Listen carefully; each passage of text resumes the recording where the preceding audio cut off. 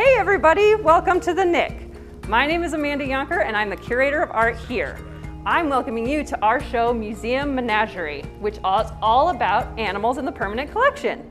Hey you guys, if you don't know what a menagerie is, I'll define it for you. It is a collection of exotic or wild animals that are put on display for exhibition.